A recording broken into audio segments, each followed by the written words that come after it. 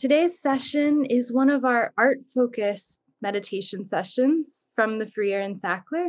It will be led by Aparna Sadananda, and we have as a special guest today, Masumeh Farhad, who is Chief Curator at the Freer and Sackler and a specialist in art of the Islamic world. And she is going to be introducing us at the beginning of the program to our focused artwork today. And then we will have more time at the end for some question and answer with Masumeh. Masumeh, are you here? Yes. Wonderful. Okay, so I will we'll share the artwork and we'll pass it over to Masumeh to begin. Okay. Hello, everyone. I'm delighted to be here with you at the end of December. And I wanted to introduce you to a wonderful object in the Freer, which is actually on view in our galleries. And it's I think it's a fitting object for the end of the year, and it's an intriguing one. So I'm glad to have the opportunity to talk to you about it. You can see it's a beautifully decorated round spherical object that recalls a planet, the universe, the earth, whatever you'd like to imagine it to be. It's not very big, sort of fits into your the palm of your both hands, and it really does invite sort of touching. It's got this sort of wonderful tactile quality to it. Before speaking about its role and function, I would like to tell you a little bit about the decoration that you see on the surface, and actually also about what it's made of. There's a gold sheen to it, but actually it's a little deceiving because it's not gold, but actually it's brass. So the object itself is made out of brass, but the decoration, the inlay that you see the patterns on it is done in silver. And this is a technique called the inlay technique that flourished in the Islamic world as early as the 12th century in the Eastern Islamic lands, and then moved westward. And this particular object was created in the 14th century, so 2 centuries after this technique was developed, in either Syria or in Egypt. And artists, you can tell by the intricate design that you find on this sphere. Artists took great pain to really cut little strips of silver, and then what they would do, then they would inlay them into the surface of this work to create different kinds of patterns. Here you see in the larger bands that circle the sphere, you see sort of floral or patterns that imitate a star, and they all carefully interlinked. They also sort of seem to be hanging from a rope at the top, and also attached to what looks like a rope at the bottom, and then they're also interlinked to each other. It may be a little bit difficult to see on this slide, but I do urge you, once the museum opens, for you to come and see this object. And then sort of in the middle of in the center of the sphere, you have 2 bands that are of a different pattern. They're sort of a meandering sort of vine motif with leaves. And what this particular design does, it sort of creates a sense of dance. It's as if these leaves are sort of dancing around this object, just as the way that the stars that you see right above and below create a different sense of movement. And that's what makes these metal objects created in the Islamic world so different and so special is that the designs are taken to really create a sense of animation. And by using silver on top of brass, and sometimes there was also gold used for decoration, it's as if the artist is painting with metals. It's a different kind of technique, and again, one that was very popular in the medieval Islamic world. Now, what is the function of this object? So what you see, actually, right on your screen is a little knob and this sort of rim, and this tells you that actually this is a little button that if you push, the sphere sort of opens into two halves. So it is something that opens up and has a mysterious inside or interior to it. And what you see inside is a little cup, you can see it in the center, that is held in place by a series of discs or gimlets. And this tells us exactly what this object was meant for. Because in that little cup, you would have originally put some incense, some hot coal and some incense. And what those discs or gimlets would do is to make sure that no matter in what position the sphere was, if it was like rolling around or whatever, that little cup would always stand up straight, that it would not spill over. And very much like like our spirits, that no matter what adversities we're experiences, the whole idea is for us to remain centered, and that is really the role of this little cup that you see in the center of this object. So originally, this object was made as an incense burner, and also in this image, you can see the little perforations, the little holes on the outside. So that is where the incense and the smoke would have escaped and filled a particular space at a particular ceremony. So the object is not only animated by the design that covers it, but it also becomes animated by the wonderfully sort of scented incense that escapes from its very center. So this is the original function of this object, but it also has an interesting story because many of these objects were exported to Europe, were exported in particular to Italy, but also to the rest of Europe.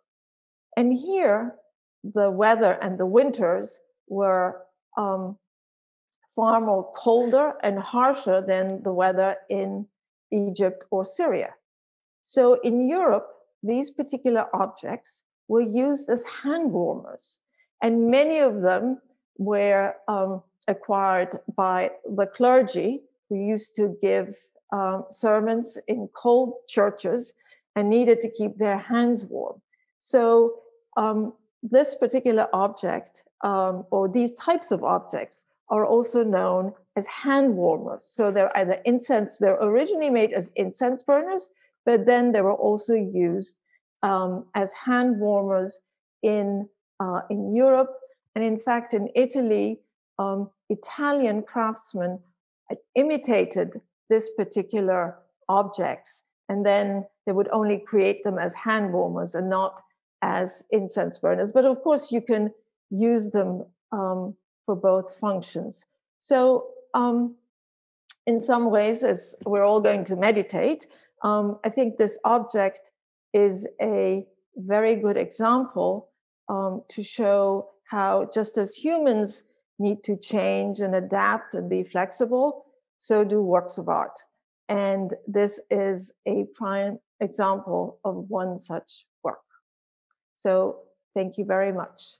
And I'd be happy to answer you any questions that you may have at the end of the session.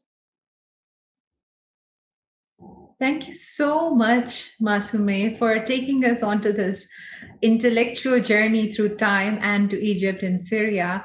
And I hope all of you have enjoyed this way of experiencing this beautiful art object. And now I would like to take you on a journey where we explore it in a more direct way. Like one way of understanding this world and synthesizing a worldview is through knowledge and facts. But we could also create a connection to the art object by being more centered in the self and then looking at the object and just having a chance to witness how the mind and the body are responding to the work of art. So let's prepare for our meditation by finding a comfortable seated position. And if you wish to prop up your back with some pillows, just just take your time to do that so we can all settle down. And for those who would like to explore this on their own, who probably would not want to be guided in the meditation, you are always welcome to click on the link that Grace shared a few minutes ago, where you can find all the information about the object and just be on your own and have your own meditation experience that way. But if you'd like to come along with my guidance, let's go together. So let's start by sitting comfortably and then taking our first look in many ways, just like we're glancing at this object. And you can imagine yourselves to be in a museum where this art object is on display. And imagine you're walking into the room, and then this spherical work of art captures your attention and you walk towards it. And now you could start by just noticing the shape of this object, the spherical shape. Like you're tracing it with your gaze and noticing how the negative space behind it is highlighting this hand warmer or the incense burner.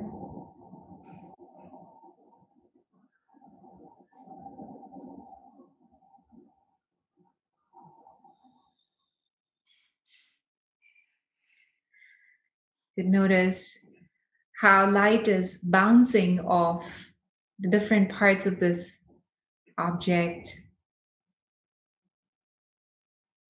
as if the object is changing the way light comes to your eyes. I notice the shadow it casts.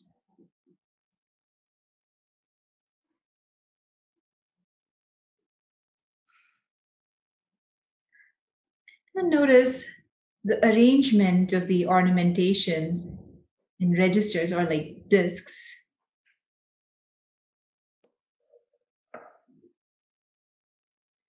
And if you were to start from the middle, the center,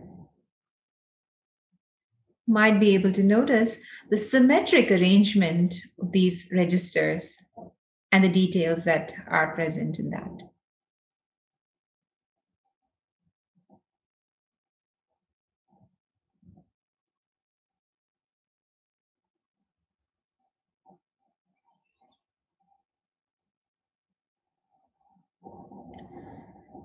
And now we'll start zooming in and examining the object closely from the top.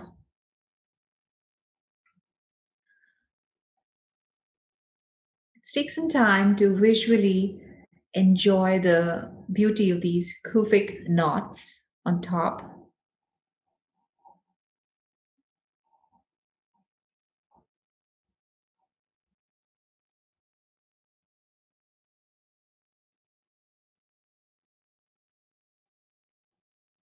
Noticing the interlocking nature of these motifs.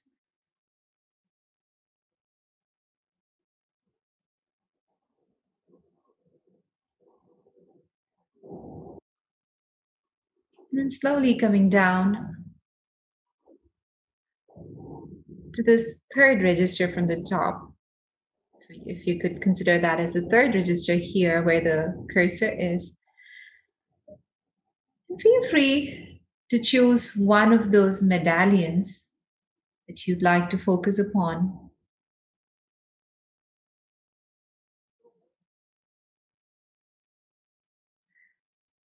And pay more attention to the details, to the shapes.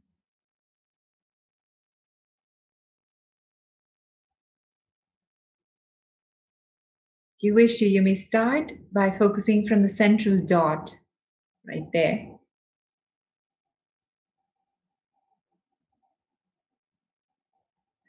Then notice the arrangement, the petals,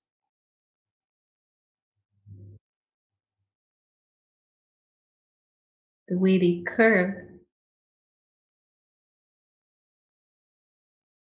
like two worlds of petals superimposed.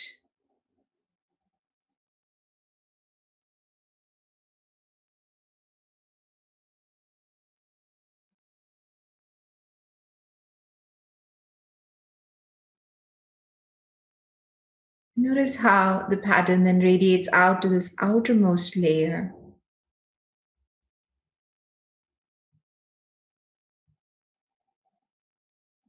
where you can see that four of those patterns, like four of the outermost petals, for example, seem to be identical. Then on the top and the bottom are these rings connecting them to the periphery of that register. And then on the left and the right, fluid lines connecting this medallion to the next one. Notice the medallion flanked by these two patterns here.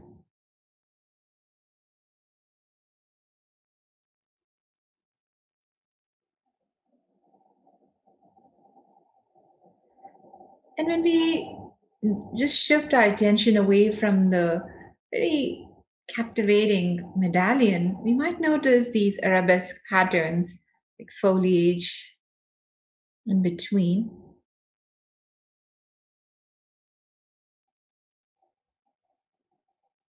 With tiny breaks in the form of these piercings.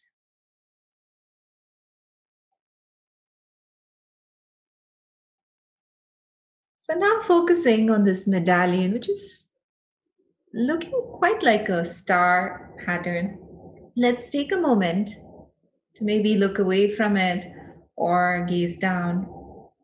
Or if you'd like to, you can continue looking at it, but try to bring your attention to the body, noticing the body's presence in space, noticing where the body makes contact with that which it is resting upon.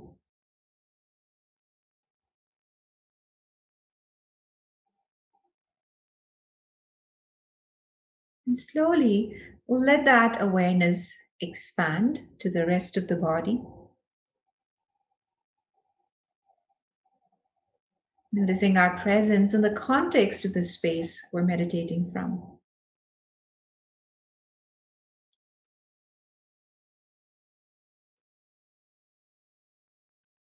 And if all of this process of paying attention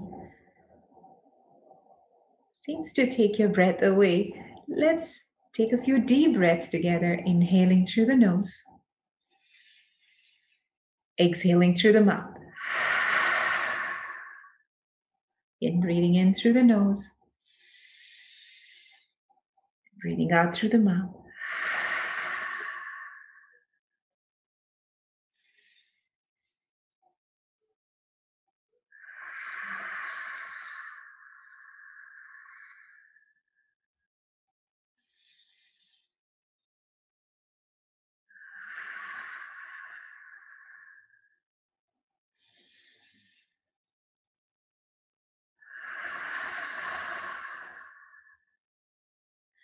And then you could further evolve your breathing to practice retention of breath after you inhale.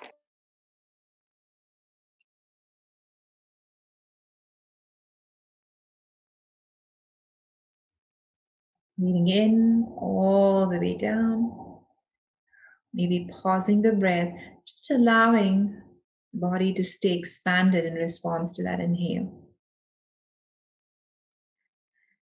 And when it's time to release and let go, exhaling it out.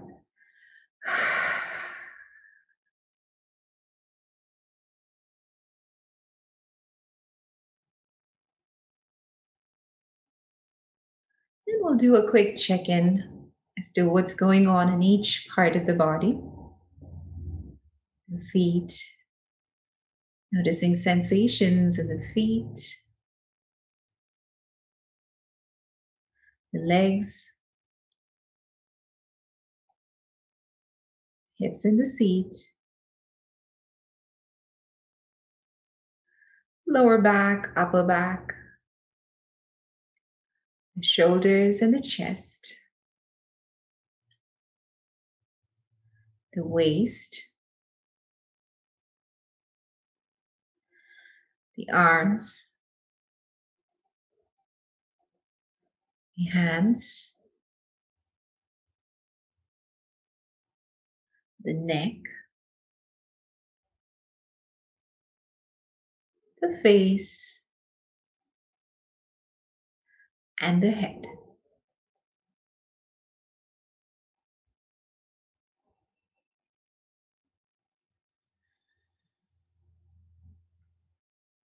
Let's bring awareness to the entire body, maybe noticing all of the sensations in the body at once. Like the outline of the body wall is just one layer of our being. It's enclosing the energy of the breath, which is energy of life itself. And through that, the experience of having other layers like thoughts, emotions, feelings. Like all of this is arranged in concentric circles around that center of our being, that which is witnessing all of this.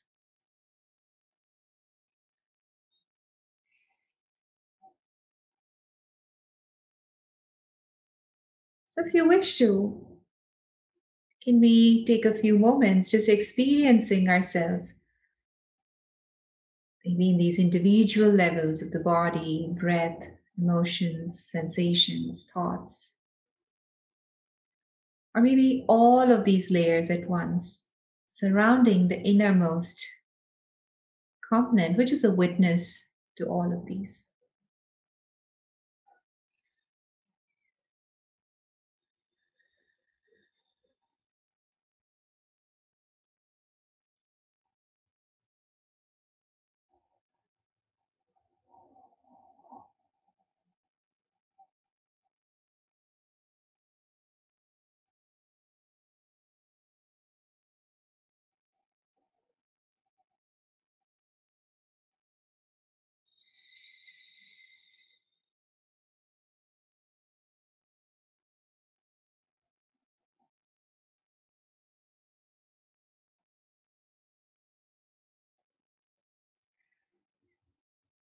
Notice in this awareness of all these different layers of our being, how there is a mirroring of the self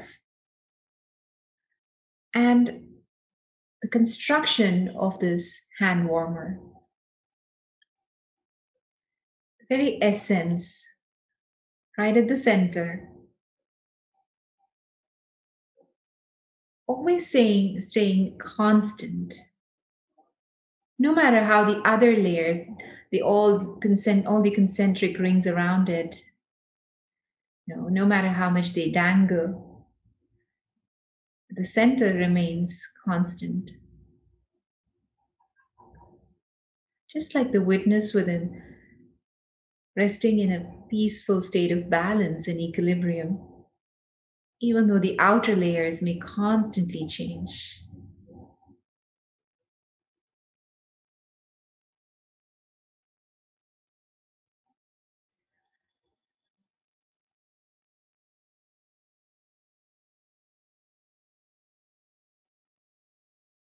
If you wish to, you may visualize that very essence of your being as a flame of light,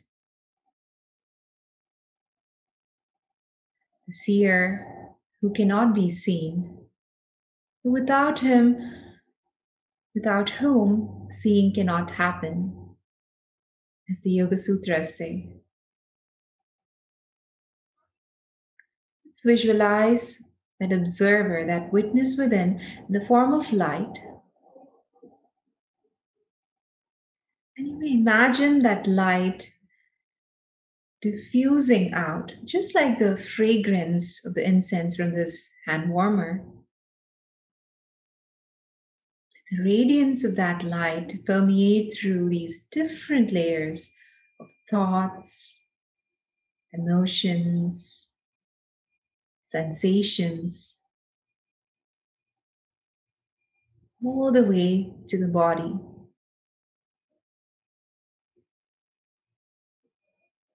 So, just for a few moments, we're really centered in the wholeness of our being.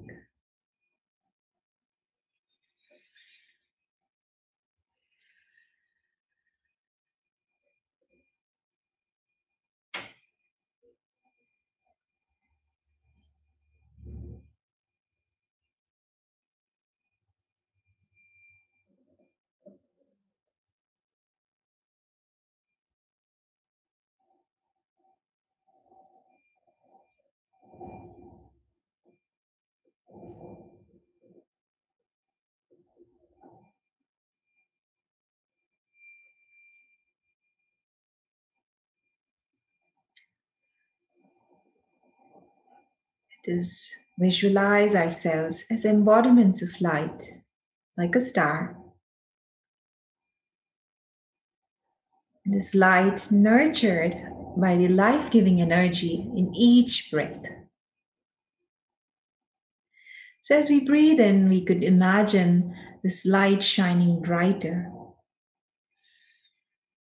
and this light softening as we breathe out. Our whole being shimmering like a star.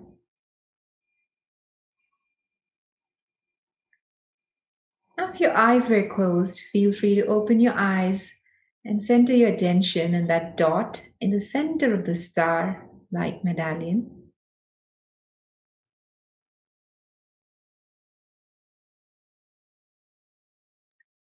And in that experience of feeling the star like quality within feels complete, notice the interlocking patterns connecting the star to the other stars.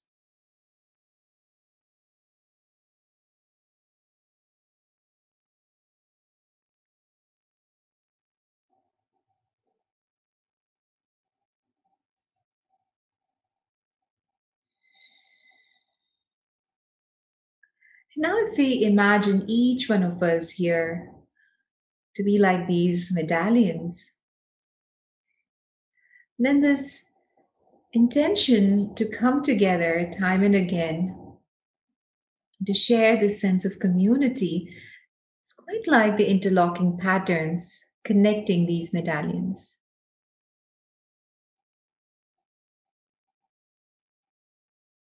Let's take a moment to also appreciate the same pattern symmetrically represented here in the lower half of the sphere.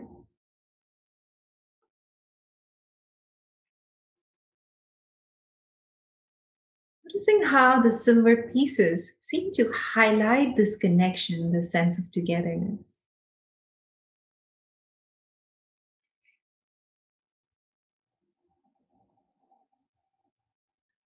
Like the very essence of our being in the center of the sphere, the center of our being, is preserved by this connection to each other.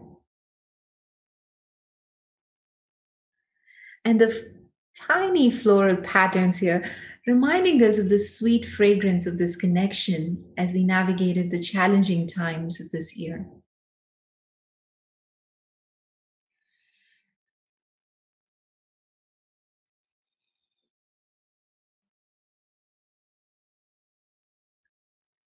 If you wish to, you may close your eyes. Just imagine that you're holding this hand warmer between your palms, and even placing your palms as if there's the orb in between. Let's take a few breaths here, feeling the warmth of this connection, connection to the self deep within, and connection to each other. And on each mindful breath here, let us silently repeat as we inhale, I am here now. And as we exhale, we're together. I'm here now. We're together.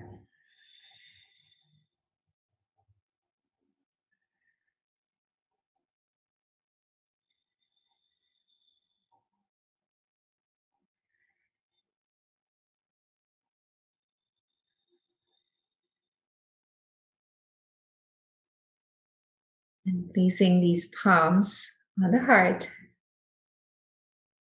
experiencing the heartwarming sensation as we savor this connection.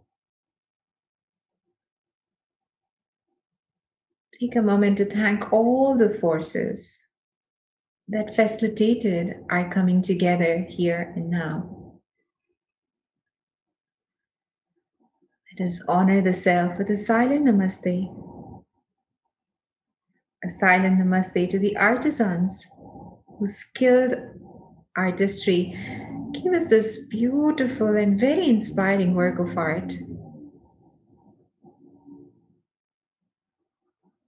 Namaste to all the ancient yogis, sages, seers, all the teachers of yoga for bearing the tradition of yoga and its wisdom through space and time. And finally, but most importantly, may we offer namaste to each other, like we're saying, the light in me honors the light in you. And thank you all so, so much for sharing your presence and practice with me. Namaste. Thank you so much, yogis. I hope you enjoyed this meditation. And now I would like to pass over the screen to Grace again, and we'll continue the intellectual and mindful exploration of this work of art. If you have any questions for me, please feel free to post that to the chat. Thank you. Thank you, Aparna. Thank you for taking us through that journey from the very micro to the macro scale, looking at the details of the stars. And I loved how Adrian noticed in the chat that when we saw the inside of the sphere, the little perforations looked like stars or constellations as well. So also reminding us of the cosmos. That was beautiful. We have some questions in the chat, so I wanted to ask some of those to Masame and hear a little bit more. Several people asked what incense was used. Was it actually burned inside this object? And then when it was a hand warmer, was there something else burned inside, or how did it stay warm? Mm-hmm. I think both of these questions are very good questions. Our knowledge of some of the details are a little sketchy, but actual incense was used. So it was the most common was myrrh and frankincense. And so basically what you would do is, you would put some hot coal and then you would put the incense on it. So then it would sort of slowly burn and then sort of enter a space through those perforations. And when it was used as a hand warmer, there would probably just use coal because incense actually was extremely expensive. So you would not use it to just warm your hands. You would simply use coal. But again, our details are somewhat sketchy, our information about exactly what was used. But that is the basic understanding how it was used in the Middle East and then in the West. We also had a few questions about the craftsmanship of the object Mhm. and the technique used to make it. So I was just wondering if you could talk a little more about that and how the silver was applied.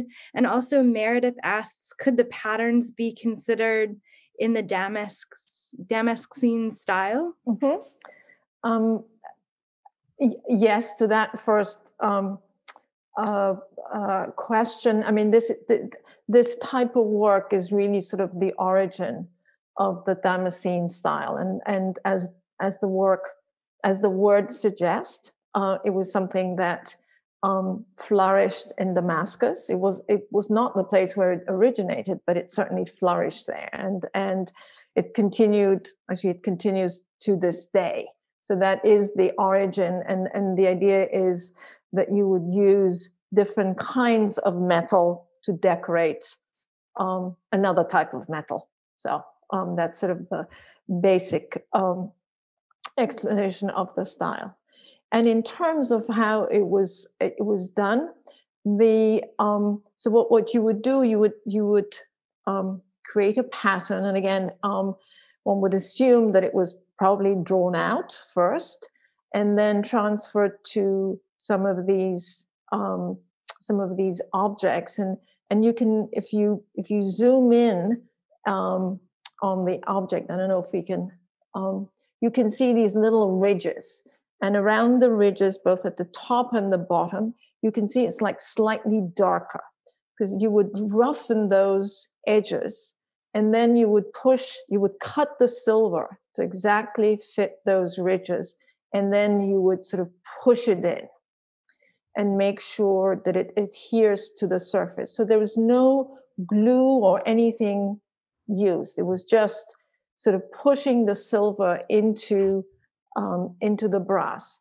And because it wasn't adhered by any other in any other way, as you can see, it has a tendency to fall out. And for instance, with the little petals, you can see some of them are still silver, and the other ones are brass because the silver has fallen out from those areas. So that's how basically these designs were created. Just a follow up to that, what type of tools would have been used for this inlay work? Do you know? Tiny tools. I mean, you would have very sharp tools to engrave the patterns and then roughen the surface. Again, not much has survived from this period, but now actually watching and observing what craftsmen do now gives us a sense of how it was probably done in the past. So we sort of work backwards because this tradition of inlaid metalwork has survived since the 12th century in the Islamic world, and it's with much of the art and artistic tradition, it was passed on from one generation to the other. So there's real continuity in these crafts, and again, I mean, tiny, really tiny and very precise tools, made out of metal in order to make the various designs. That's so fascinating to hear about the continuity of the tradition. Rebecca has another question. She asks, was there a ritual aspect to this object when it was originally created? How would it have been used? I guess, when was the incense burned? And then also, did the Western adaptations of it as a hand warmer give credit to the object's origins? Did people know that this object came from the Middle East? Well, again, those are wonderful questions. Incense played an extremely important role throughout the Islamic world, and actually even prior to that, prior to the arrival of Islam in the entire region. Incense was very important, and incense actually came from the South Arabian Peninsula, what is now Yemen, and vast fortunes were spent on buying incense. In many ways, it was the oil of the ancient world. It really led to the creation of great civilization. Petra, for instance, was on the incense road. So incense was extremely important. It was also extremely expensive. And but when you read accounts and histories, you know that in order to give prominence and importance to any event, be it religious or be it secular, incense was part of that. And so while we don't exactly know in what context this object was used, but it was certainly could have been for an important ceremony, it could have been private, it could have been public, it could be religious, or it could be secular. But incense really meant to mark an important event, an important gathering where people would come together. And did Westerners know about did give credit? Yes. Actually, already in the medieval period, works that were created in the Islamic world were extremely popular in the West. You see paintings, you see Renaissance paintings with objects like this depicted.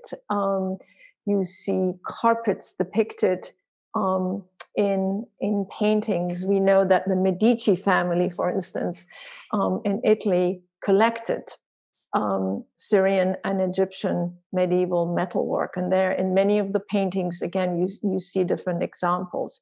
These were objects of great luxury and of great importance. So if you wanted to show your wealth, you would include or you would acquire objects like this. This was the exotica for the West, and it was a sign of wealth and sophistication. Thank you. That's fascinating. Can we look at the inside of the object one more time? We had another a person who just wanted to see the inside, and they were wondering how the pin works. I don't know if we can see that here. Well, it's. I'm not a scientist. If you can see, it actually looks like a planet, but it's attached to the sides of the inside of the sphere, and the various discs are interconnected. So again, they're the and it's the sort of the interconnectedness that just keeps the balance of the central cup. Yes.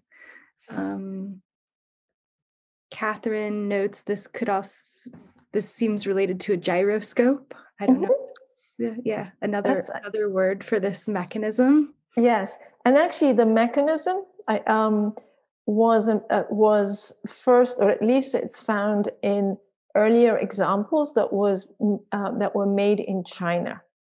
So, and again, it shows the interconnectedness of the world. I mean, we think that it's only in the 20th and 21st century that we are interconnected, but many of these objects show that, you know, our ancestors were just as connected in different ways. So this idea of incense burners with this kind of sort of mechanism have been found in China. Then the idea moved to the Middle East, where there was a great deal of trade between China and the Islamic world, and then it also moved to the West. Well, I think that's a beautiful thought to end on. Thank you so much, Masame, for your time and for joining us today and telling us about this gorgeous object.